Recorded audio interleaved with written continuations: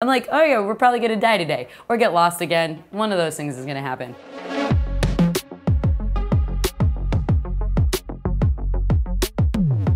So every year there's the CMWC, which is the Cycle Messenger World Championships.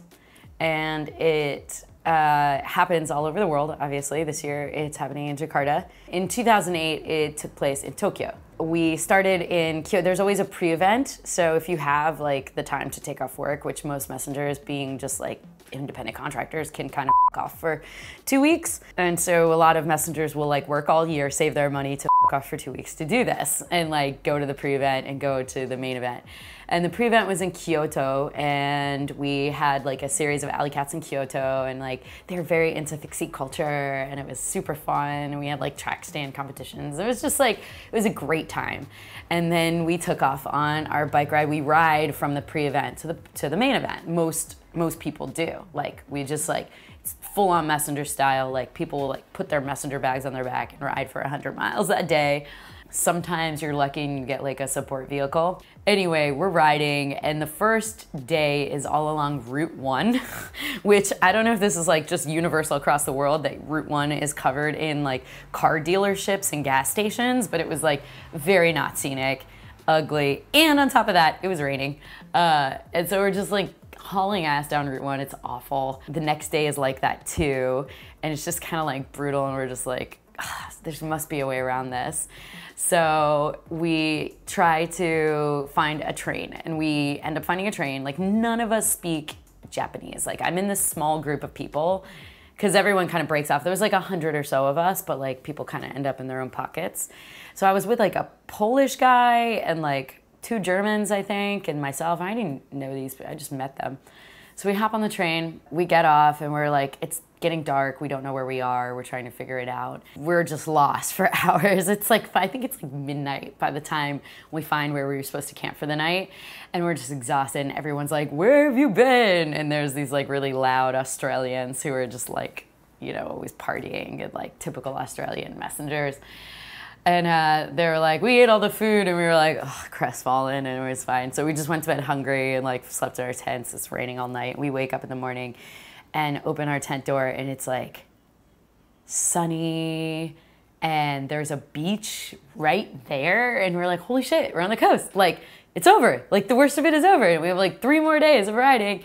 And then proceeds like the hills. So we're on the coast, and we're just like climbing, descending, climbing. And we're all on like fixed gear bikes. We're all on single speeds. Like, it's like, it is brutal. I had never experienced climbing like that. Like, mind you, I had been living in New York City right now. I wasn't in California. So like, I didn't know mountains. I was just like, this is insane. So I end up with the Aussie group at this point. I'm with these 3 Aussies, and they're just hilarious and funny and loud and obnoxious, and, you know, pulling tricks on their, like, no hands, and like standing on their, like, just typical messenger Aussie dudes. And one of them, like, we're descending, he's descending brakeless, and he like hits the guardrail and like bounces off, and I was like, ah, and then he's sitting there, and I'm like, are you okay? And he just like sits up and like shakes it off and was like, yeah, pulls out a marker, tags the guardrail where he hit it and made a dent, and then just gets on his bike and keeps going. These are the guys I'm riding with. And then they had this bright idea. They're like, listen, we found a shortcut. We're gonna go get on this ferry. This ferry's gonna take us to the other side. It's gonna cut out like 40 miles of today's ride. And I was like, sounds good to me, like, let's do it. So we hop on this ferry, and we're drinking beer, and I was like, man, this is great. I should definitely ride with the Aussies more often. And like, we get out at the other end and realize that everyone else had been riding along the ridge, and because we took the ferry, we had the steepest, most sharpest, insane ascent to the top of that mountain range, because we had to get over to the other side. So we kind of ended up screwing ourselves a little bit, especially when you only have 1 gear. It was brutality. It was just like awful. But we climbed and climbed and climbed and climbed and climbed. I think we didn't save any time because everyone else kind of just made their way. And we all made our way up to the Kirin school, which is, Kirin racing is track racing in Japan, but it's like kind of gamified and people bet on it like horse racing. And like all the racers dress in all one color. So it's like Skittles racing around a track. And it's very serious and it's very like esteemed. And so they were letting us sleep there for the night. But they had one rule, no visible tattoos.